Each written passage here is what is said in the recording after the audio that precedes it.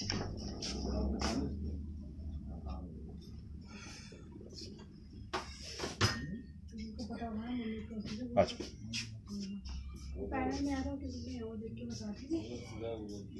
दर्द हो रही है? बस बहुत थोड़ा जाके वापस आना है। मुश्किल है भाई मेरे तो। चलो जितना चले जाए, आप साथ चले जाओ।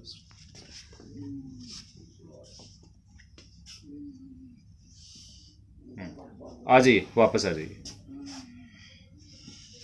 कहाँ दर्द हो रही है?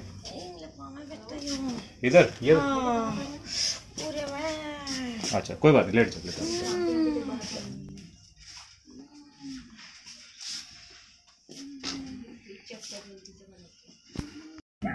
पुष्पा जी को जो रेडिकुलोपैथी है वो राइट साइड में है। लेफ्ट में तो कोई दर्द नहीं माता जी?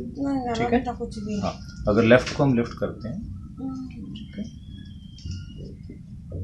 SLR 70 तक है माता जी। इसमें उठाऊंगा, अगर दर्द हो तो मेरे को बताना। 30 डिग्री पे ही इनको पेन हो रहा है। SLR पॉजिटिव आ रहा है 30 डिग्री पे, बहुत पेनफुल है। और इनको पिछले 1.5 महीने से ये पेन हो रहा है। हालांकि अभी कोई न्यूरोलॉजिकल डेफिसिट नहीं है, और जैसे ही इनका प्रेशर कम होगा नर्व के ऊपर, ये इनका पेन रिलीव हो जाएगा। ये पुष्पा जी का MRI है लंबर स्पाइन का। ये वर्टिब्रा है, बोन्स हैं, इनके बीच में ये डिस्क हैं। ये जो हमारी डिस्क है ये L4-5 है, जिसमें इनको प्रॉब्लम है। तो नॉर्मल डिस्क जो होती है वो यहाँ तक होती है, बिल्कुल कंटेन्ड होती है। और ये जो स्पाइनल कॉर्ड है ब्लैक कलर की, इसमें और डिस्क में गैप होता है, काफ़ी स्पेस होता है।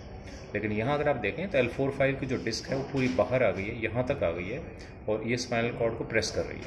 जो स्पेस है स्पाइनल कॉर्ड को बहुत टाइट हो गया है। अब हमें ये देखना है कि इनको राइट लेग में ही क्यों पेन है, लेफ्ट में क्यों नहीं है। ये पहले हम एक नॉर्मल डिस्क दिखा रहे हैं।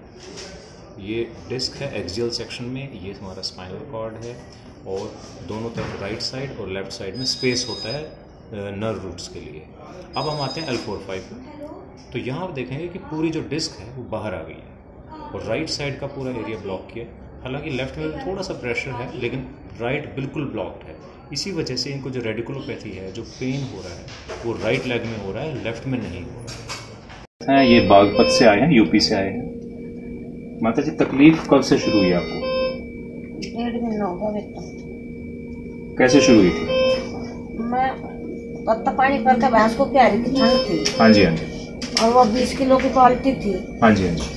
और बस नई धरी थी, तो कल भाई नई भैंस थी, नई वो चूल्हा था, और उसका ठाका धरने में, और फिर पानी गर्म कर लगा। फिर कमर में इतना गुंडा दर्द हो गया बहुत ज्यादा। मेरी बाणा आती, मैं कह लगी सुहा लगवा को, मैं डॉक्टर का सुहा लगवाया। सिर्फ कमर में दर्द हुआ था या टांग में भी हुआ था? ना ना, पहले कमर में ही हुआ। कमर में हुआ पहले। ठीक है।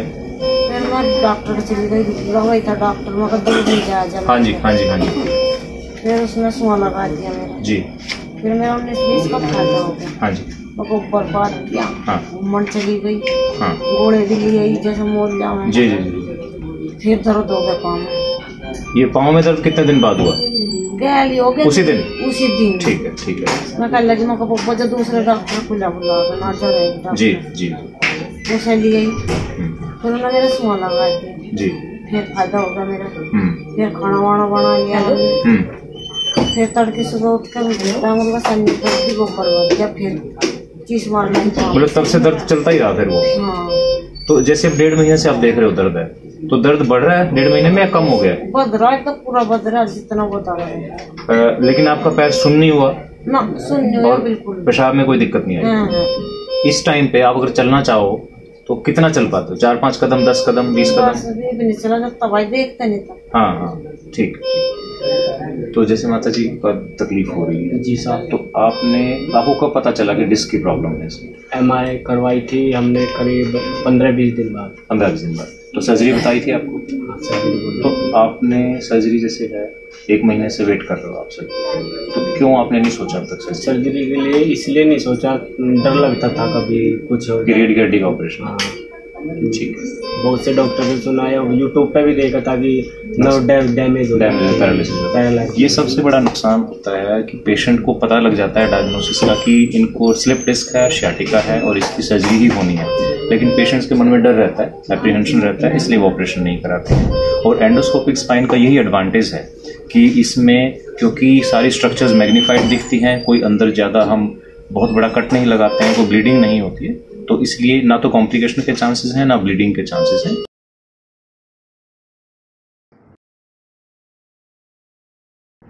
ये आप इंसिजन देख सकते हैं पुष्पा जी का, जस्ट फिंगर ब्रेड्थ, उंगली की चौड़ाई जितना बराबर ये एक छोटा सा इंसिजन है। 1 हफ्ता हुआ है, आप देख सकते हैं कोई लाली नहीं है, कोई सूजन नहीं है, कोई पेशेंट को दर्द नहीं है, बिल्कुल क्लीन है। और इसमें कोई अगर हम प्रेस भी करते हैं तो कोई फ्लूइड या कोई ब्लड नहीं आ रहा है, बिल्कुल क्लीन सर्जरी होती है ये एंडोस्कोपिक स्पाइन सर्जरी। और अब 1 हफ्ते के बाद ये वॉक भी कर रहे हैं, कोई पेन नहीं है, सच हल्का सा डिस्कम्फर्ट बता रहे हैं राइट लेग में। आई थिंक टाइम के साथ वो भी सेटल हो जाएगा।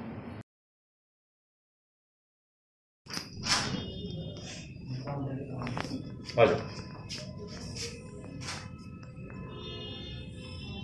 एक बार वापस।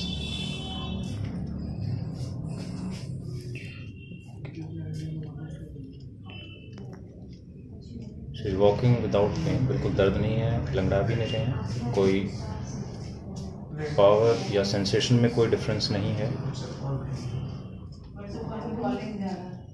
हाँ जी बात, बहुत बढ़िया, सही चल रहा। थक गए? अब कितना चल लेते हो? मैं इतना बड़ा घर से हमारा 10 चक्कर मार दो आराम। 10 चक्कर लगा लेते हो? बहुत चलो फिर आप 10 चक्कर लगाओ। नहीं